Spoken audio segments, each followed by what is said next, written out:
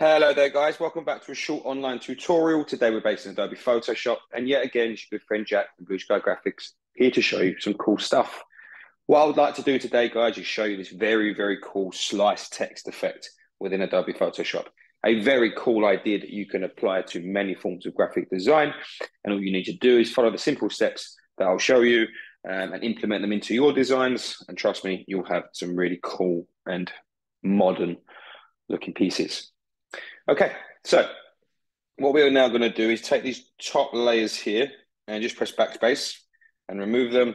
As you see, I have my background layer here called layer 1, which I should be calling a background. So I'm going to double click that and call that my background layer. And we have our slice topography layer. I'm just going to remove copy there.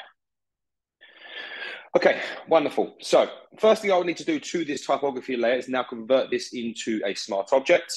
So just simply right click, convert to smart object. And now what I'm going to do is come through with my polygonal lasso tool. And I'm just going to create by clicking and dragging my mouse selection like so.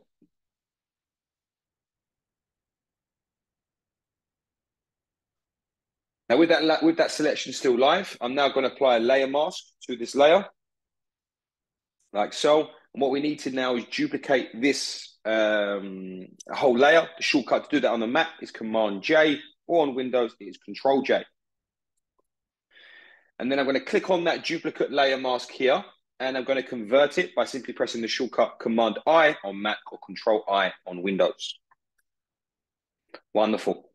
Now, just going to go back onto the Move tool here and select our sort of first layer and just move it a tad by pressing the arrow keys on the keyboard and pressing left and up. Now, I'm going to sandwich a new layer between these two type layers here. So I'm going to come through and add a layer. And I need to add a clipping mask to this particular layer to clip to the layer below. If you can, right click on the layer. And as you see here, you have create clipping mask. Now with that layer still highlighted, I'm going to come through and use our brush tool. Just use a soft round brush. Keep the opacity around 60, 62. And yet again, for the flow around sort of 60 to 70. Keep the color black in the foreground color. And just come through and just create a nice, let's go back there by pressing Command Z.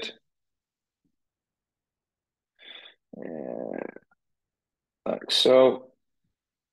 Wonderful.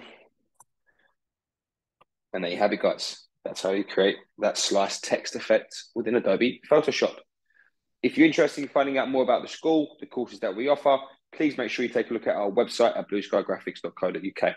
Thank you very much, guys. Take care, and I'll see you next time.